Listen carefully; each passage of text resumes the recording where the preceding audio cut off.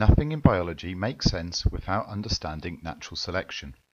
Darwin's insight and understanding gives us a wonderfully simple way of explaining every characteristic for every species. Without understanding natural selection, we cannot really explain much about living things. All we're able to do is to describe them. The great thing is that for such an important and groundbreaking idea, it really is so simple. This video will explain natural selection, looking at the observations Darwin made and the inferences he drew from these.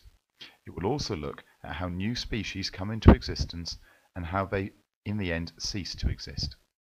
To begin with, let's look at natural selection. Charles Darwin noticed the following things about every species he came across during his long voyage around the world between 1831 and 1836. Firstly, he saw that all species overproduced. This means that far more offspring are born than survive to reproduce themselves. Take the number of acorns produced by an oak tree during its life, for example, or the number of tadpoles produced by a single pair of frogs each spring. The vast majority of these individuals will die before they are able to reproduce themselves. This, Darwin said, is what creates competition and a struggle for existence. Darwin also saw that the individuals within a species all vary. Some acorns are larger than others. Some cheetahs can run faster than others. Some polar bears are better insulated by their fur than others. Darwin also recognized that much of this variation was inherited. Individuals are similar to their parents. Darwin suggested that the differences between individuals, the variation within a species, gave some individuals a greater chance of survival than others. In the struggle for existence, the better adapted individuals would be the ones that survive. Survival of the fittest, in other words. And because this variation is inherited, when those better adapted individuals did reproduce, their offspring would have the same beneficial adaptations. Therefore, more of the next generation would have that adaptation. Over time, the species would change or evolve. Individuals not well adapted would die off without reproducing, so that those traits would not be passed on. We can now explain this variation and inheritance in terms of genes. We can use this model to explain any feature of any living species. For example, how did cheetah become so fast? More cheetah are born than survive to reproduce themselves. Some cheetahs are faster than others.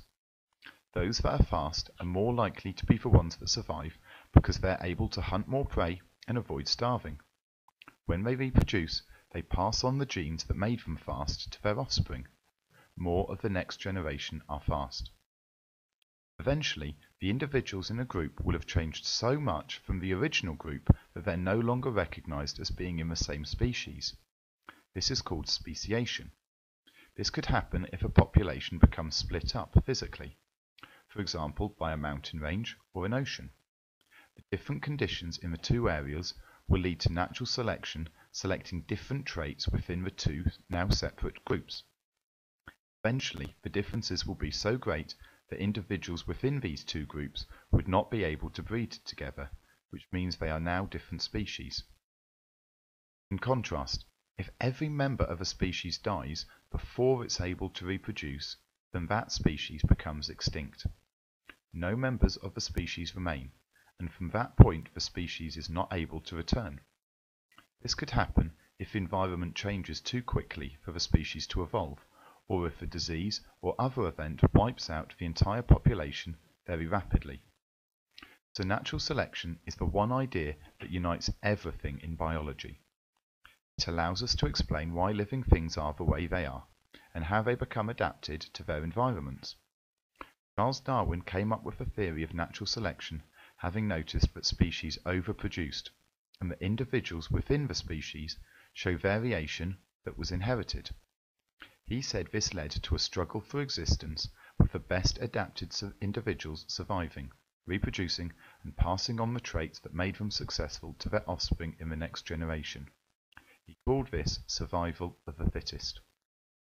Speciation is where a new species is created as a group of individuals develop so many differences to the original group that they can no longer breed together. Extinction is where every member of a species dies before they're able to reproduce, so that no individuals of that species remain.